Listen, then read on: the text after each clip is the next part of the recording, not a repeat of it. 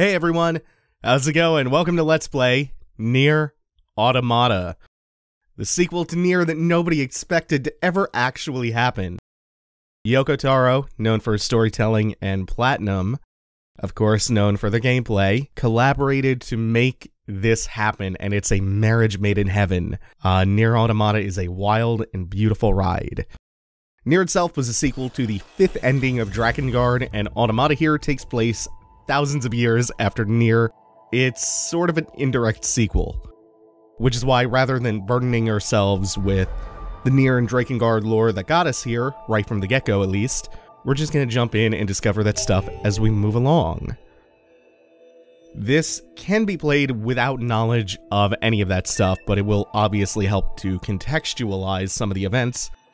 We will kind of gradually dig into that. Let's establish one thing though. Automata is short for automaton, like a robot. Therefore, automata is probably the correct pronunciation, but that's cumbersome, so I'm gonna be saying it a lot like automata, like automatopoeia, because I'm lazy, and that rolls off the tongue more easily.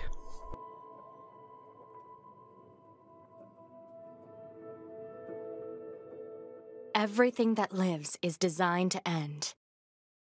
We are perpetually trapped in a never-ending spiral of life and death. Is this a curse? Or some kind of punishment? I often think about the god who blessed us with this cryptic puzzle, and wonder if we'll ever have the chance to kill him.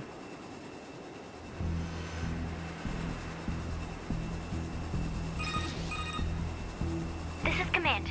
Yorha Squadron, come in. 2B here. All units have penetrated the stratosphere. Autopilot systems green across the board. This is Operator 6-0.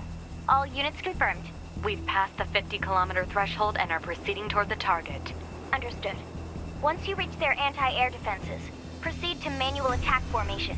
Then destroy the Goliath-class unit by any means necessary, and gather what data you can. Understood.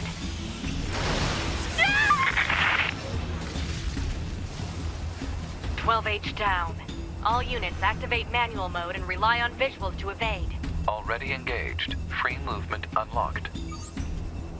Origin point of long-range lasers confirmed.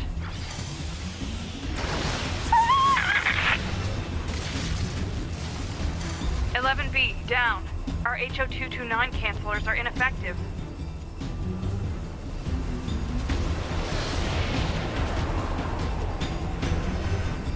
Alert. Enemy unit sighted ahead. Requesting permission to engage. Permission granted. Oh, I'm sorry, did you think we were starting off with a melee combat? No. No. 78 down. We're losing a lot of our squad already. We got our barrel roll now, which has a plethora of iframes. The pink orbs we can shoot down just with our regular bullet spray. It will take a little bit more of a substantial attack to destroy the darker purple ones. Assuming captain's duty. And hey, I'm the captain now. We're only down to 2 of us. 2B the main character, and already forgot what the other one was designated as. So on top of the bullet spray, we also have heavy attacks and light attacks we can do. Multiple surrounding enemy air units confirmed. Requesting permission to assume mobile configuration. Permission granted. And just like that, we change the perspective. And this becomes a twin-stick shooter! Hell yeah, I can get down with this. Perspective changes are going to be pretty frequent throughout the game, both in the shooter segments and when we finally assume control of 2B on the ground for some melee combat. Captain, Yeah. You did not think. Also, I was promised one-shots on Very Hard. I feel like I've been ripped off. 2B to Operator 6-0. All allied units down. The operation is compromised. Awaiting further orders. Operator to 2B. We need you to rendezvous with Unit 9S and begin gathering data on the local terrain. Understood. So the vignetting for subtitles is the same as it was in Nier. I don't particularly like it because it's asymmetrical, and once again we've changed perspectives. Not for very long, though. Because, oh no, we crashed into a wall and died! Oh man, I really blew it there. I guess we'll just have to, what's this? The Yorha forces. The Yorha force was annihilated, and Earth went on to become a paradise for the machines. No,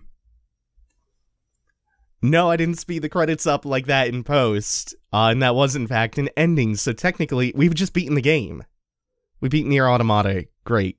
Great job, everyone. Thanks for watching. Take it easy, have a good one, LP over. Nier Automata, being a Yoko Taro game, features a lot of endings. 26, in fact. One for each letter of the alphabet. That was ending W.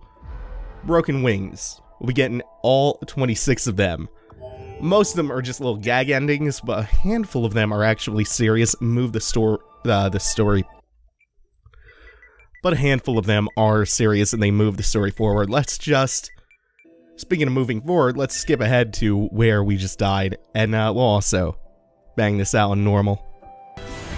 Okay, we're back with a new lease on life. We're gonna dodge all of the pipes and whatnot in this corridor as we fly through a very wonderful 101-esque. And as I said before, the perspective in this game is gonna change very, very frequently. Also frequent is gonna be the use of these bullet hell elements, even when we're not piloting a fighter jet mech. Even once we hit the ground and we learn more about the melee combat, which is more like the bread and butter of the game, we're still gonna have a lot of bullet hell elements, much like the original Nier. Seems to just be a Yoko Taro thing. They work it in concert so shockingly well, just like the twin stick segment here. And again, it seamlessly drifts with the camera, but it affects the way that you actually play the sequences. It's not just a perspective change, it actually changes how you play it. Oh, I got a little clip there. This is just a bunch of UFOs taped to one central orb.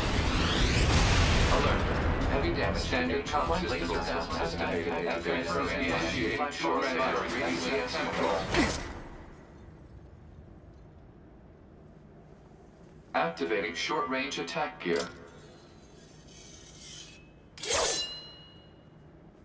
Alert. Large enemy group detected. Yes, I'm aware of that. This is our first really good look at 2B's design. And she looks pretty rad. This, though, this is my bread and butter right here. The movement. You got a double jump, you got an air dash, you have a ground-based dash, which is exquisite. Let's see, let's do that as well. Oh god, it's so good, y'all. That's my bread and butter. It's not even necessarily the combat, but this beautiful, wonderful, fantastical dash, which you can fully control while you're moving. It's got a nice helping of iframes. You can chain it back to back, you can use it in the air. As for the basics of melee combat, we have lights and heavies, which you can string together in different ways. Lights are the bulk of your combos, heavies are going to be your enders, depending on where you place the heavy in the combo. Changes which attack comes out. Simple, easy enough to understand. You can hold either the lights or the heavies to charge them up, or to make different moves come out. You can fire your pods, bullets, as you've been seeing, all while comboing. Oh, you can switch weapons, which is in which slot, so the light attacks are performed with the long sword and the heavy with the smaller katana. You can do perfect witch time dodges you saw. Not quite.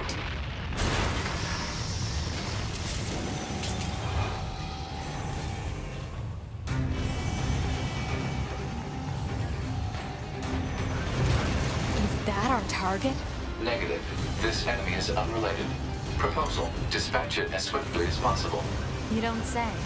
So this is not the mission target. This is a robot known as Marx. M-A-R-X. Yes, that one. He's a simple prologue mid-boss.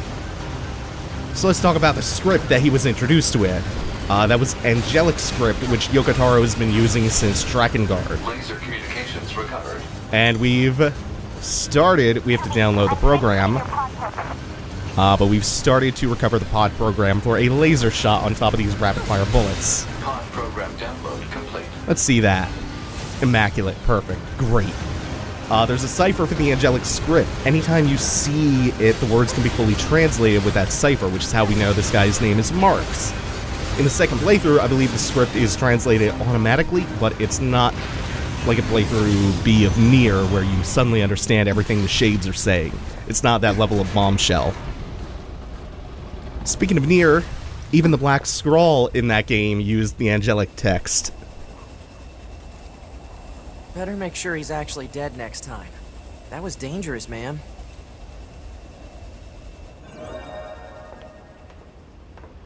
You're 2B, right? My name's 9S. I'm here to provide support. Copy that. So, was that big old buzzsaw the Goliath you came here to take out? No, just another defensive system. Oh, well, I guess we have to find the target then, huh? I've got a flight unit, so I'll take a look around the perimeter. All right, I'll work my way inside from the ground. All right. So let's revisit some of our basic mechanics. As you saw, after we beat the mid-boss, Marx, we leveled up. Here's a charge attack for you. Leveling up gives you a full heal, gives you more stats, more damage, more bullet damage. This is technically an RPG, as was Nier before it. Character action RPG, sort of.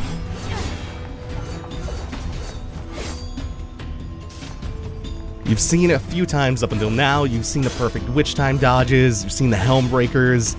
Here, yeah, a little glimpse of switching the weapons around. We'll get to weapon types as well to keep it fresh. Oh, dude, I love this so much. But what you saw before is you could do perfect witch time-esque dodges to trigger counterattack launchers and juggles with it.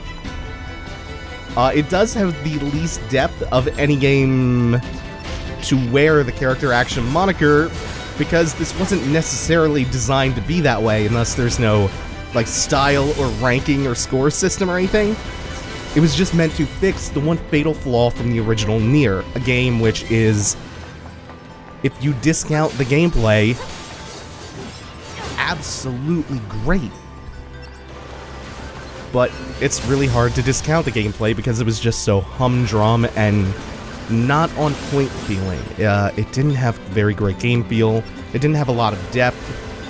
The coolest thing about it, though, was the bullet hell stuff, which, wow, this game really, really is a true sequel in that way. There's some really cool bullet patterns and stuff like that in Automata. And now let's take a look through the menus. We have our map. We have our quest log. We have our items. We can use restoratives, and we don't get rankings, so we don't get penalized for using restoratives. Wow. We have 6% of our pod programs, and let's look at the plugin chips. We can actually destroy some of these chips, which include our HUD, our HP gauge, enemy data, skill grade, text log, minimap. We can destroy all of these HUDs to make room for other upgrades to install if you don't feel particularly attached to using the HUD. And then there's also this, the OS chip. It says if we remove our OS chip, it means death. What is... That can't be right.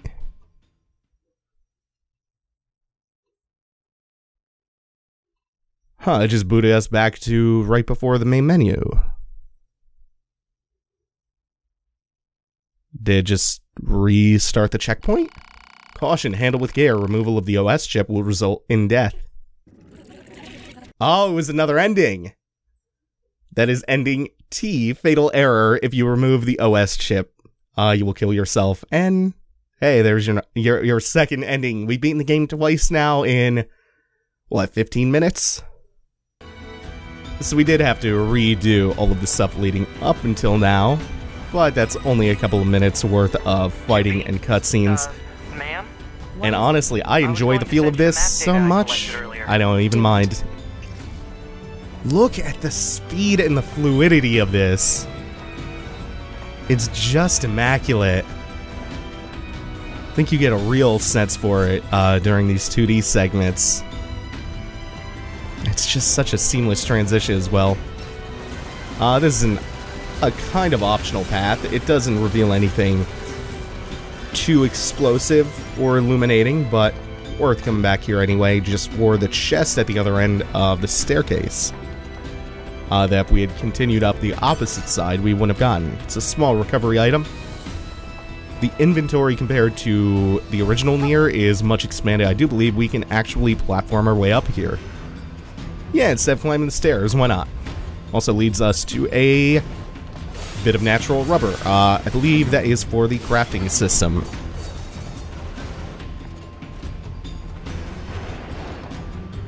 Oh, and once again, we've switched back to the normal 3D perspective. So open it. Oh, these two little dudes are so cute.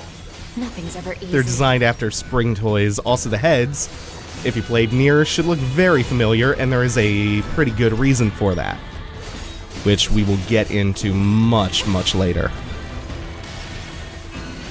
But you probably noticed, if you played Nier, that they look like Emil's head, or the same mask that Yoko Taro wears if you're not familiar with Nier itself.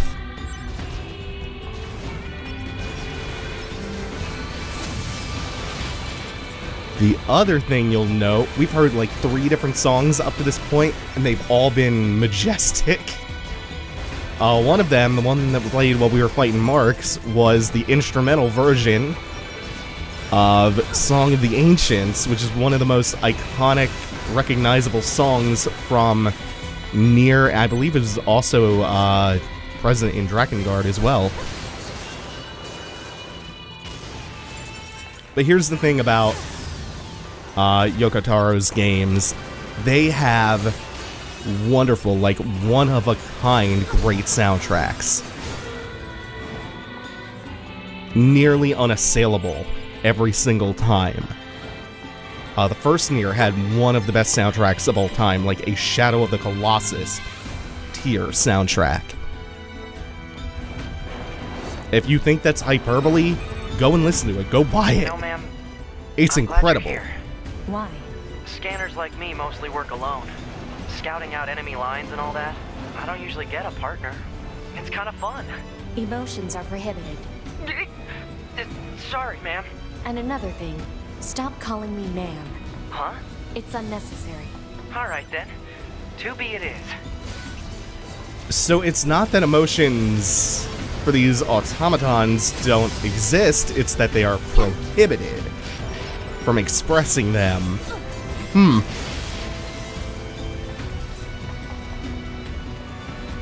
God, it's only the prologue, and there's just so much I want to say. Like, it's so... Oh, I think we can get across there. Whoops, that's not the way. Even with that wall jump. The wall kick. It's so refreshing to have a platinum game. A platinum game in its, all of its ludic glory. Where I can also go, like, wow, yeah, the story is incredible. It's well written. It's profound at some points. It is a philosophical take on a lot of different thematic elements. It's so good. But we're only in the prologue, so it's so hard to hold back knowing the vast treasure trove of things ahead of us. I guess humans used to use it as a weapons factory, but now it's just crawling with machines. The enemy seems to have repurposed the facility to increase their overall machine production. So if we don't destroy it, they'll just keep coming. That should probably prompt me to talk a little bit about the timeline of this. Nier was already a post-apocalyptic game. It was a sequel to the 5th ending of Drakengard, one of the bad endings, I believe. Nier Automata is like several apocalypses deep. This is post-apocalyptic. Society has been rebuilt and destroyed and rebuilt. Extinction level events have come and gone. Which is what makes this take on post-apocalypse kind of fresh and interesting, actually. Also, there is a wild amount of information, an almost impenetrable amount of information, and story that happens in the interim between Nier and Nier Automata. And it is covered in such a vast array of mediums. It's covered in, like CDs and stage plays and books and art books and all sorts of things. It is... We will eventually kind of broach that, but when it makes a little bit more sense to do so, and we'll do so gradually so it's not a big information dump. I was initially planning on doing the episode 0 of Nier Automata, just covering the events of Drakengard and Nier, and the intervening events, like of the stage play, for instance, and Grimoire Noir and all that stuff. But holy god, I don't even know where to start. I've not played Drakengard. I've only read up on the stage plays and all that stuff, and the drama CDs. But what's important is that we can establish a firm understanding of what's going on, the basics of the plot and all that, without it. For now, at least. We can gain a little bit of context if we know about the timeline, but we don't need that context just yet, so no need overwhelming ourselves. I will recommend, though, if you want some really good coverage of the events of Drakengard and Nier, check out Mr. Klemps on YouTube. He did an amazing breakdown that would put anything that I would put out about Nier and Drakengard to shame. Mr. Klemps. I will link his channel in the description. Dude does insanely good work. He has some pretty encyclopedic knowledge of that whole timeline. That's kind of the other thing that discouraged me from doing a part 0 a little bit, is it would very largely be me just stealing from him. I know. Oh man, lots of parentheticals, Mr. Klemps' channel, part blank of the Drakengard analysis. For now, why don't we just destroy some itty-bitty cutie little robots and enjoy, and try to parse out what exactly we're doing in this weapons facility, this ancient human weapons facility.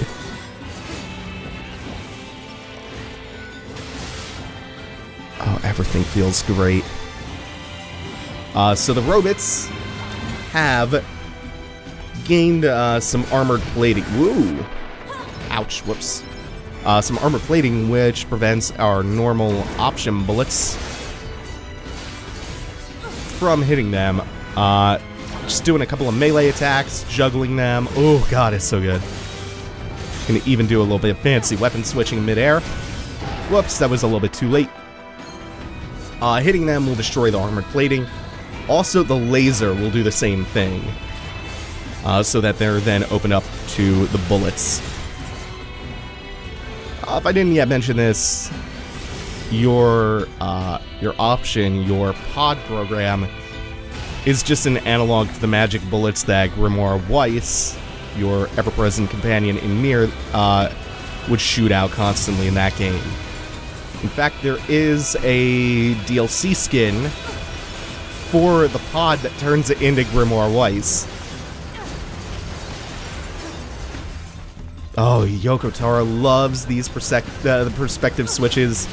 Sometimes we go twin stick, sometimes it's normal 3D, sometimes it's 2D, sometimes it's top-down.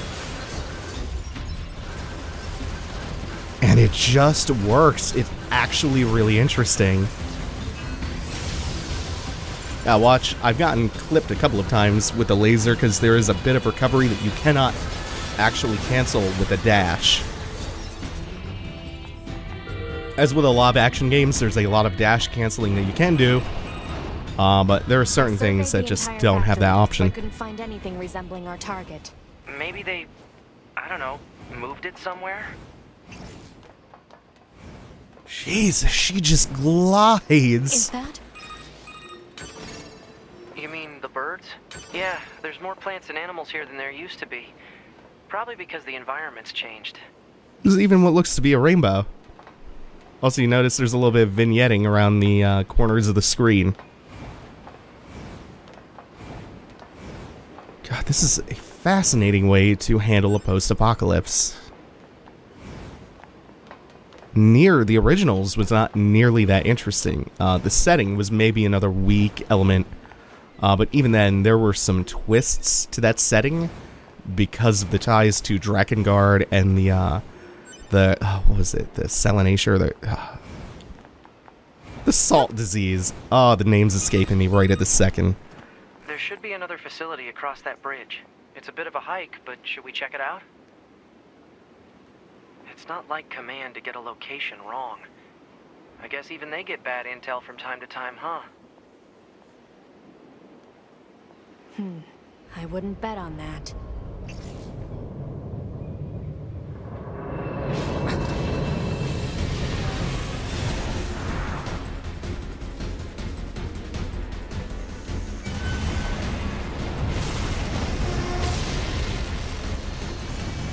Alert. High-power jamming detected. No response from long-range communications. Doesn't matter. I'll just take him out. Marx, the hostile buzzsaw, has returned with a vengeance. And I think that is going to have to be sufficient for the time being, because we're coming up on time, so this is a tease for the final boss of the prologue. I think it's fair to say that I admire Nier and all of the very cool things it did with its storytelling. I love Nier Automata, though. So that's gonna do it for now. Thanks for watching, everyone. Take it easy. Have a good one. We will fight the entirety of the boss and find the target that we're here to destroy next time. Thanks for watching, everyone. Take it easy. Have a good one.